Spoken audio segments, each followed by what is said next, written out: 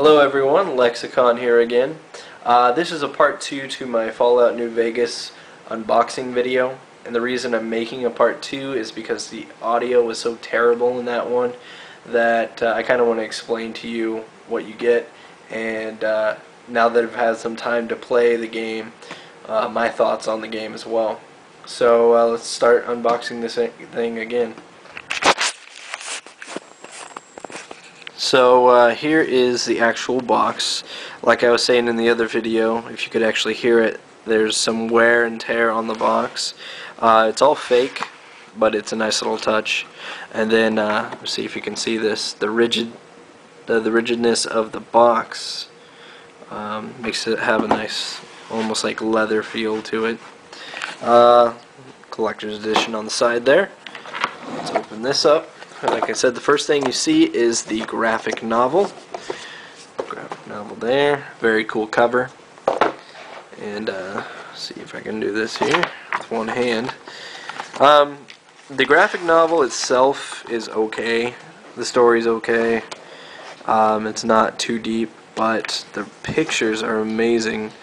Some of them can get a bit cheesy, some of the pictures here, but it's nice that they added this story that actually tells the events leading up to the start of New Vegas. I don't want to spoil anything really, but it's pretty cool. The cover actually I think is the coolest thing about this, and it's almost like a Where's Waldo of Fallout. You got chaos in the streets of some town. I'm not really sure if it's an actual town in New Vegas, because it's got, like, there you see the Lucky 38, but that's on the Strip, and that looks like it's just an advertisement. But that's pretty cool. So it's about 100 pages, I think. The second thing I want to show you are these chips, and yeah, the high quality chips. They really are nice chips. I mean, these are pretty detailed, and the cool thing is they belong to a place in New Vegas.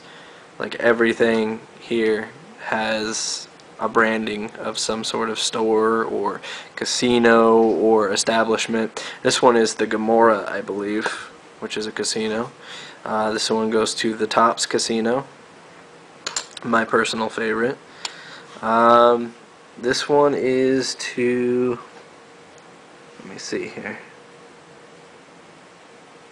I think that's a Vault-Tec one, but I'm not 100% sure. It has the Vault-Tec logo on it.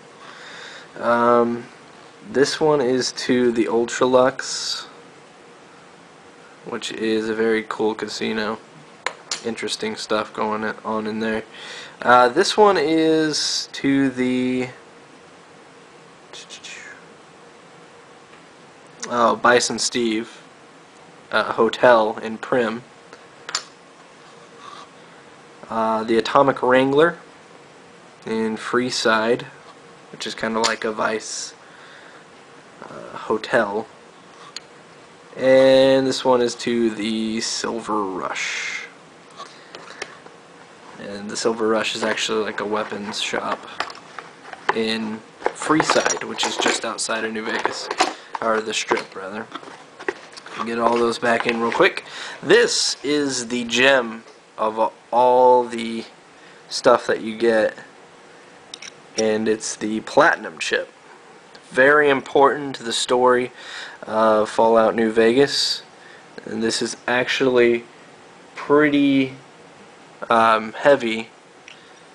Like I said, I don't know what it's made out of, but it's very cool, especially when you learn what exactly this thing does.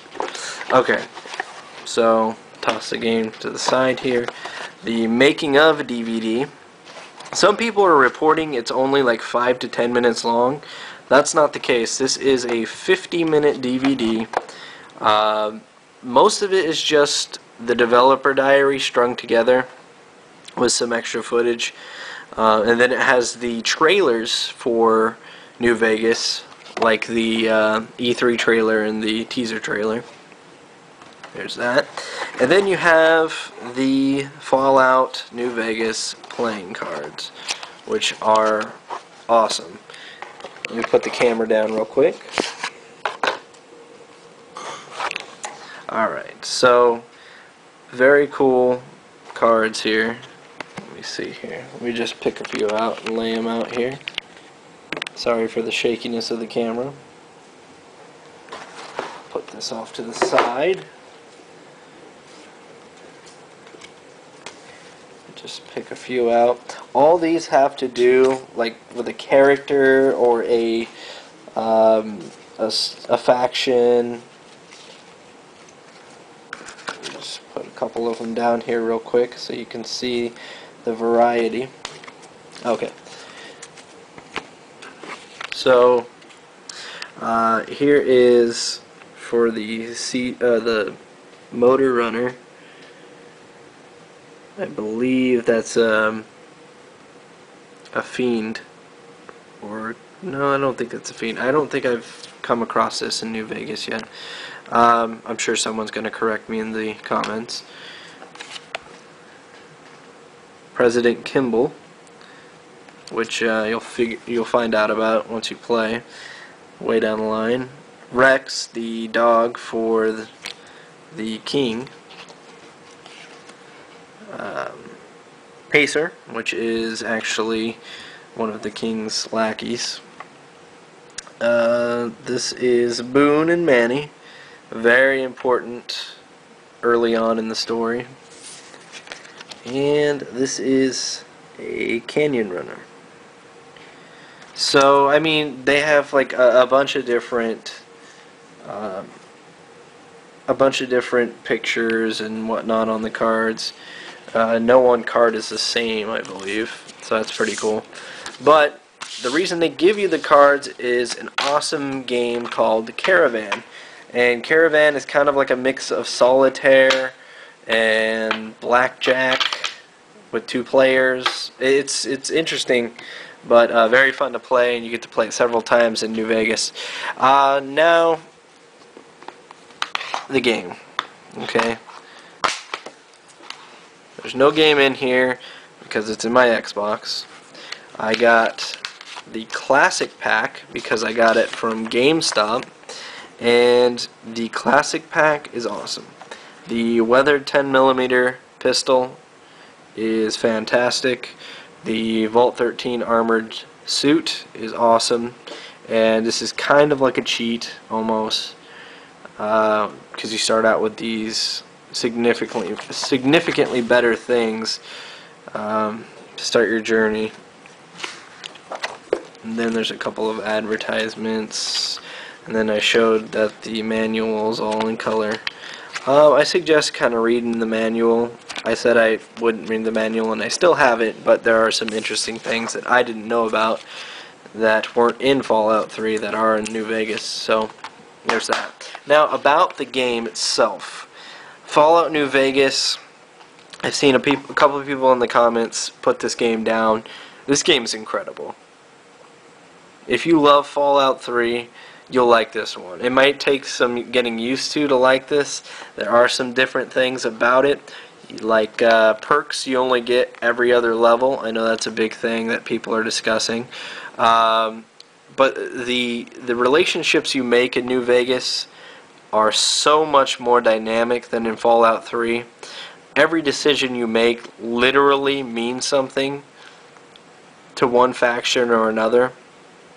If you go side with one faction like the NCR, then the Legion is going to despise you and probably attack you the next time they see you, or vice versa. You can pick sides. There's lots of choices to make. I literally had to sit there for 5 or 10 minutes thinking about one of the choices later on in the strip. There's a lot in this game to do. Almost anything you can think of, you can pretty much do in this game. Like I said, I was a big fan of Fallout 3. Loved all the DLC. There's a problem with this game. I don't want to spoil it for anyone, but I think it's common knowledge. So what I'm going to do is let you mute in case you don't want to hear it, but It's really not that big of a spoiler, so go ahead and mute now if you don't want to hear it. Okay. Basically, you don't. Your character, once you beat it, it ends. That's it. So they need to come out with a DLC to fix that. Then I'll put it over Fallout 3. But even then, this is shaping up to be my second favorite game of all time.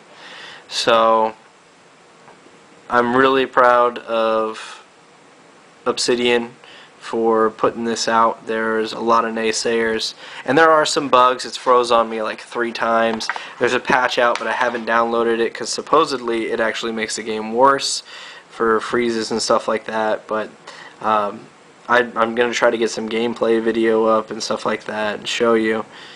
But for everybody that's asked me in the comment section of this, buy the game. You won't regret it. I mean, the game is fantastic. If you do regret it, then you are into some pretty linear games, because this is the most unique game that I have ever played.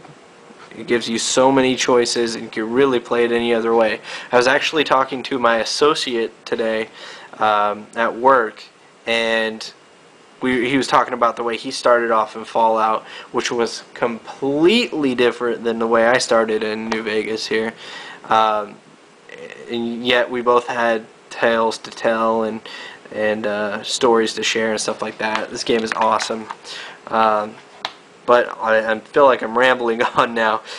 So I haven't beaten it yet. Once I beat it, I'll give it a final score and probably tell you if it is my favorite game of all time or not. Alright, thanks for watching.